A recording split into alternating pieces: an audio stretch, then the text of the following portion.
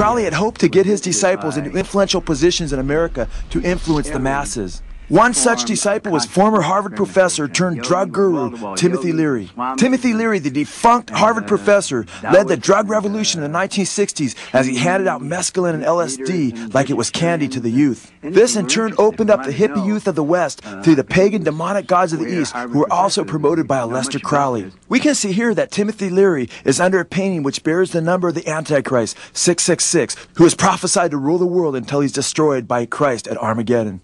Timothy Leary claimed that he came to the realization that he was to usher in Crowley's new age when he was using Crowley's tarot cards. Leary asked the question, "Who am I and what is my destiny?" Leary claims that he then cut to the Ace of Disc. Robert Anton Wilson declared, "This shows a large disc bearing the Greek letters to Megatherion, the great beast." Leary interpreted this to mean that he is Crowley reborn and is supposed to complete the work Crowley began.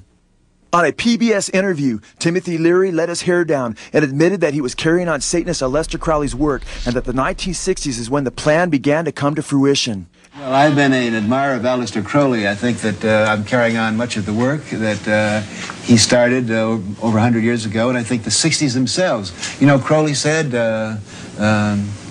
he was in favor of finding your own self and do what thou wilt shall be the whole of the law, under love. It was a very powerful statement. I'm sorry he isn't around now to appreciate the glories that he started.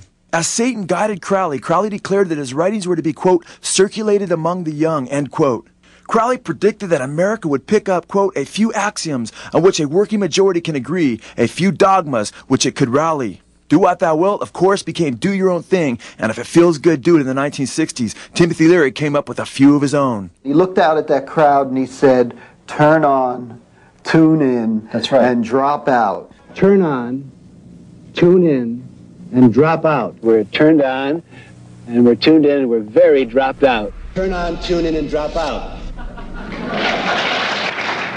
Turn on, tune in, and drop out became turn on, tune in, and take over, as the easily led Crowleyan youth culture was deceived into believing that they had received spiritual enlightenment, when in fact they had swung the door open to Satan and his plan to destroy the world. Satan had effectively slipped in his destructive teachings to undermine traditional moral values through the cloak of a supposed anti-materialistic peace movement.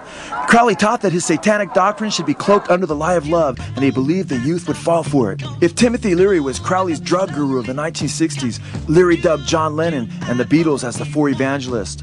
The Beatles wrote the song Come Together as a campaign song for Leary's hopeful presidential bid that, thank God, never got off the ground.